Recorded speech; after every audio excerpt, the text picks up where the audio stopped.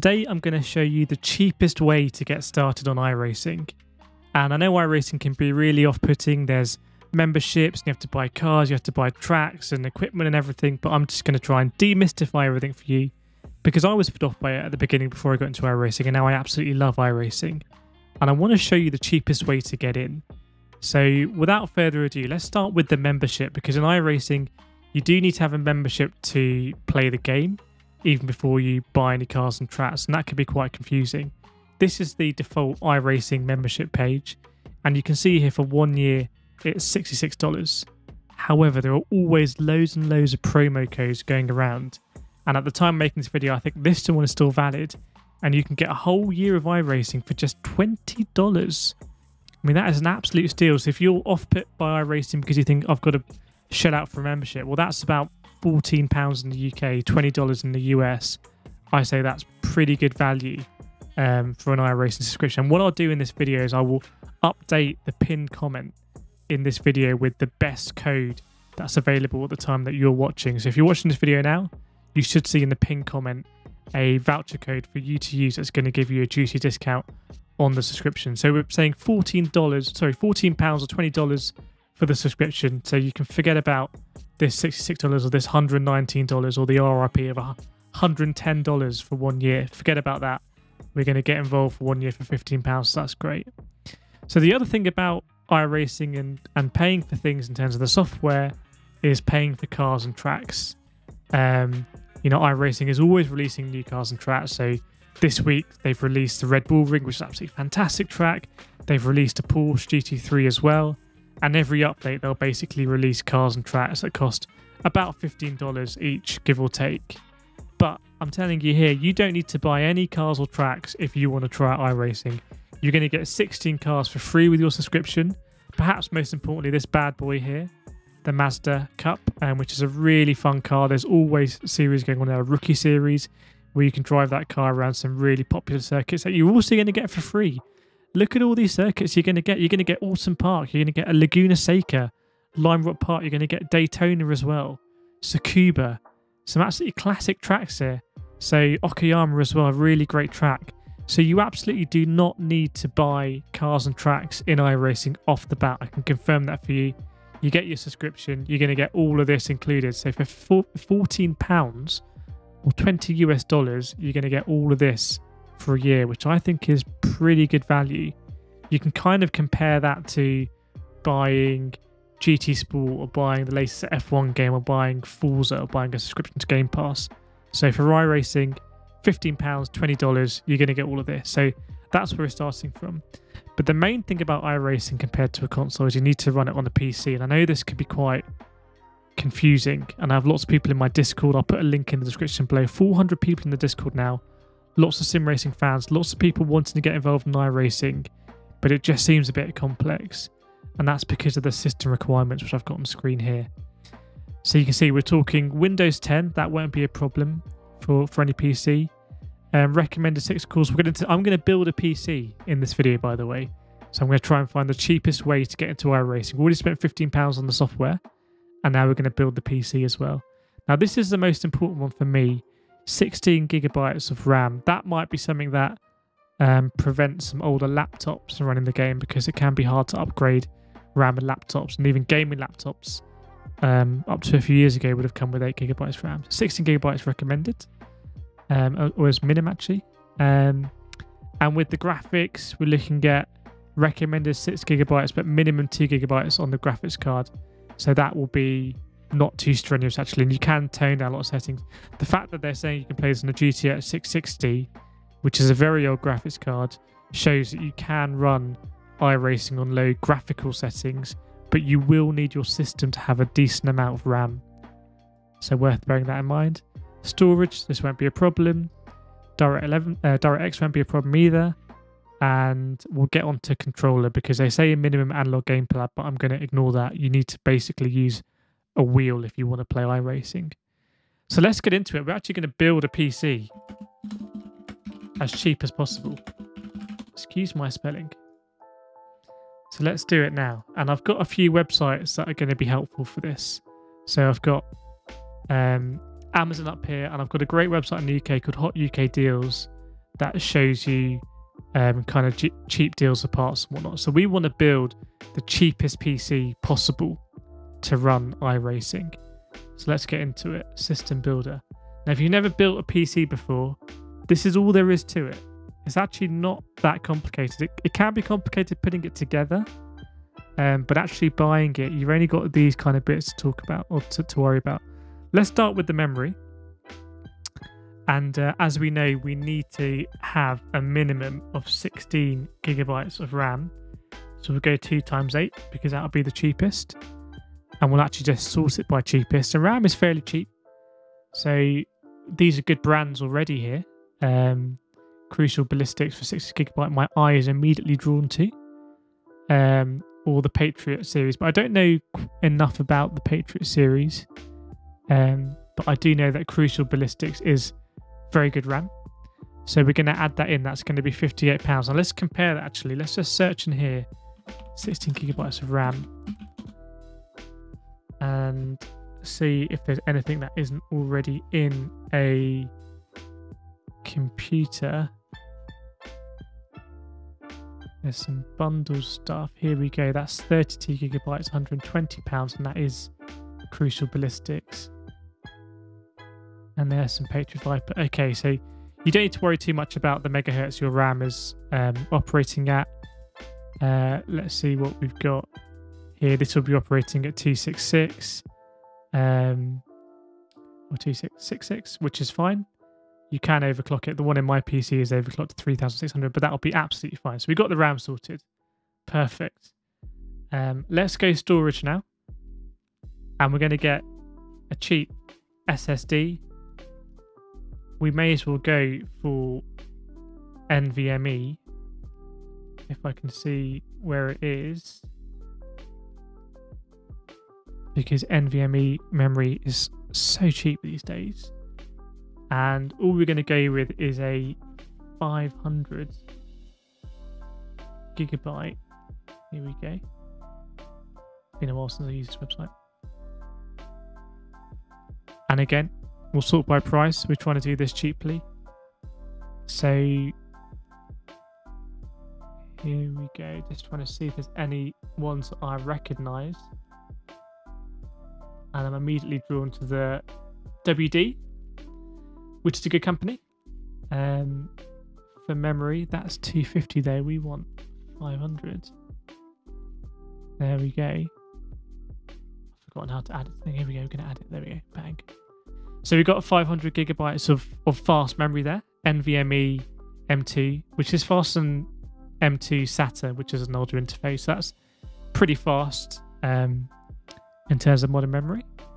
Right, we'll leave video card. We'll just get a cheap case because you obviously do need to get a case. Let's just get a really cheap one, but we're just going to get a normal size. So we're going to go for ATX. We're not going to go for mini or micro. And what do we got? Nothing massively cheap on cases, but this one looks pretty cool. It's got RGB lighting. And a case is a case, really. I'm not too fussed about the case, so we'll put that in there as well. Right, PSU will go later. Operating system, we won't add because there are cheaper and legal ways to get Windows. So you can legally get keys for quite cheap. So I'm actually not going to include that in this. You might have to also be able to transfer your key from your previous computer as well. Right, we're going to go with CPU now. And although I'm an Intel boy, we're going to go here with a Ryzen CPU. Now, I don't know so much about Ryzen CPU. Actually, let's see. Let's just sort and see what we get. So we don't want to go for any Pentiums. We don't want to go for Core i3.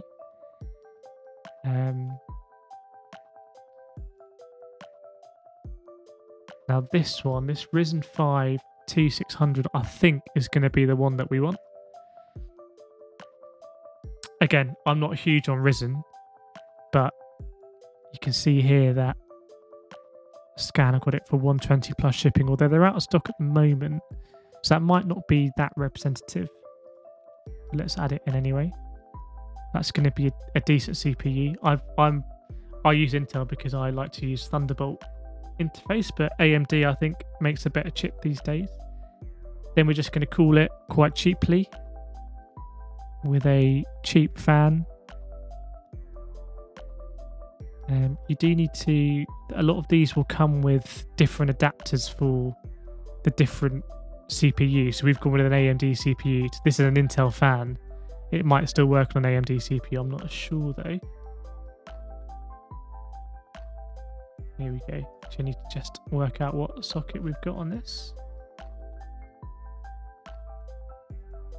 So it's an AM4 socket. Okay, that will dictate the motherboard as well, probably. There we go. AM4. And we'll just go for this really cheap Alpine one to keep it cool. There we go. Bang that in. So we're really getting there now. Really, really getting there. And we'll do PSU near the end as well. We don't need to do a monitor. So let's do the motherboards.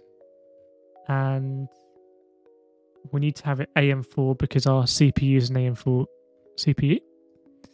Wow, these motherboards are cheap. That is insane. So the motherboard will contain all of your connectivity and everything will plug into the motherboard. So your graphics card, your CPU, and your RAM as well. I'm looking at the Gigabyte one, which is a very reputable brand. It will provide for 16 gigabytes of memory, which is fine. Better motherboards will go up to 128, but we don't need that.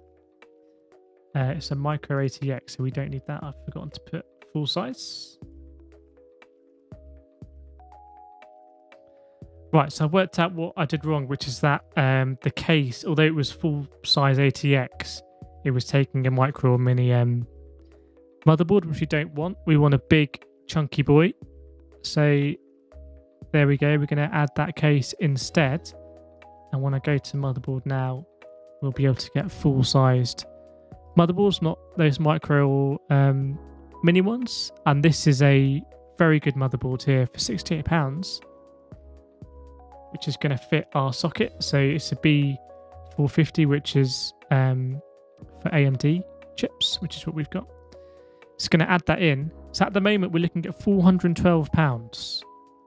And I need to add my CPU cooler as well because I took that off. Bear with me a second.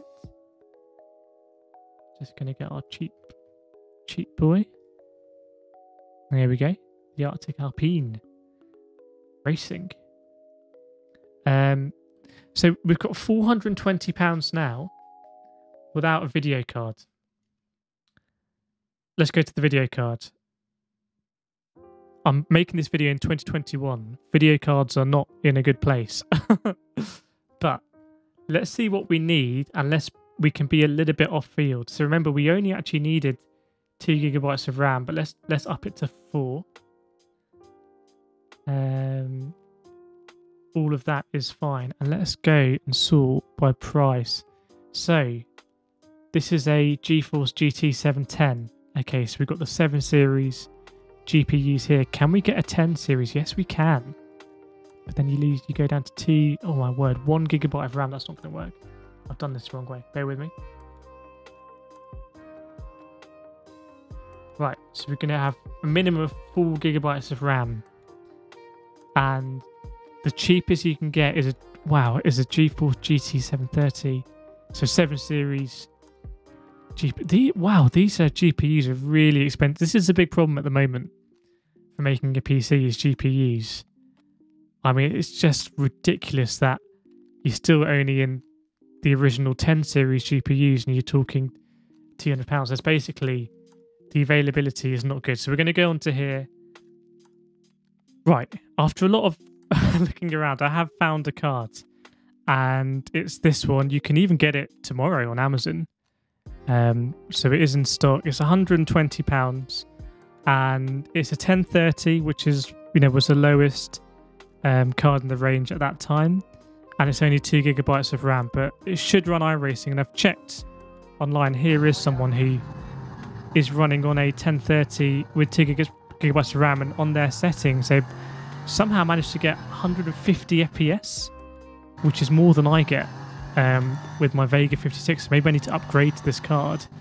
But I'm not crazy about this 1030 card, but it is what it is. We're going to have to bump down from the 4 gigabytes I'm not crazy about. But if it means we're going to get a card, it means we're going to get a card. Let's see if there's a cheaper price. Right, here we go. This is the one we want. You can get it from Box, which is a reputable retailer. 1030 Aero, so it's the same one as on Amazon, except it's quite a bit cheaper, which is a plus. So £85 there. So let's add that in to our PC. And there we go. This is our iRacing PC. I need to get a power supply. My bad. Whoops. Let's get a cheap power supply. We don't need to go crazy on the old wattage because we're not running extreme components. This one looks to be fairly popular, so we'll go for that one. 450 watts. Should be fine for our purposes because we're not running intense equipment at all. So we've got a CPU, we're going to call it. We've got a motherboard, we've got 16 gigabytes of memory, we've got 500 gigabytes of the fastest storage. We've got a GPU, even in today's crazy market, and it should run iRacing from what we can see. We've got a case. The case is quite expensive. You can probably get a cheaper case than that. And we've got a PSU. The operating system you can get from elsewhere. And I'm assuming you've got a monitor or a TV, somewhere like that. So this comes to £541. That's a little bit more than I was expecting. I was hoping to be able to do this for sub £500, to be honest. So we'll add the 20 or so pounds on for the subscriptions. We're talking £560 for a year's subscription and a PC. We'll just check here if we can see any cheap computers that we've pre-booked computers that we think might be able to run it for less than 550. Here we go. That looks like a little bit better. So all the pre-built ones are not really working out. And none of these will have the requisite GPU for the price. So let me know in the comments if you think you can build a better PC or cheaper PC than this for 540. To me, this seems like a decent PC, actually. You've got decent RAM, you've got decent storage, you've got a decent CPU. And obviously the GPU is a is a stopgap at the moment because the GPU market is not in a good place right now. So £550. So you need to get a wheel as well. Now, if you play any games on the PlayStation and Xbox and have a wheel for that, that wheel will also work on PC. So again, I'm going to discount that from this price calculation because most people in my community on Discord already have a wheel. So we're going to add 541 plus the £15 for the subscription, and then we're going to divide it by 12. So you're talking £46 a month to play iRacing, including the PC. I don't know if that's a good way of thinking about it or not, but £46 a month, that's the cheapest I can do at the moment. So yeah, I hope that was helpful just to give some ballpark figures of how much it really costs to get into iRacing. Do let me know in the comments if you've got better deals you can find. That would be really helpful because I know there's going to be lots of people who are interested in knowing what the cheapest route into iRacing is. And if you've got any more comments for me or any questions for me, do let me know in the comments. I do try and get back to all comments. And it would be great to see more people in iRacing. I think iRacing is only going to get bigger. They just keep improving the game. And it's a game that does work on a variety of different computers in terms of the performance. You can really scale it up and down. It looks phenomenal on top of the range PCs. You can run it in VR, you can run it on triple monitors, but it also does scale down, as we saw with this guy playing on the 1030 GT, somehow getting 180 FPS, which is just pure sorcery. But yeah, I hope you enjoyed that video, and if you did like it, do feel free to drop a like or even a subscribe, but otherwise I'll see you next time.